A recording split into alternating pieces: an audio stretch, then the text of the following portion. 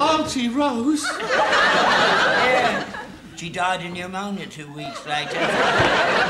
Oh, Harold, you mustn't blame her. It wasn't her fault. It wasn't my fault either. There were hard times. Everything we had was in pawn. So were you! That's not pawn. Nothing happened. It was just pretend. But that's just as bad. I mean, it looked as if it happened. I mean, the first 2 pennyworth was quite innocent. I mean, that was just a cover-up for the disgusting penance you was in. It wasn't as bad as that. Not as bad as that. Supposing people was to recognise you. What? After all this time, that was 50 years ago. Well, I recognised you. You ain't changed all that much.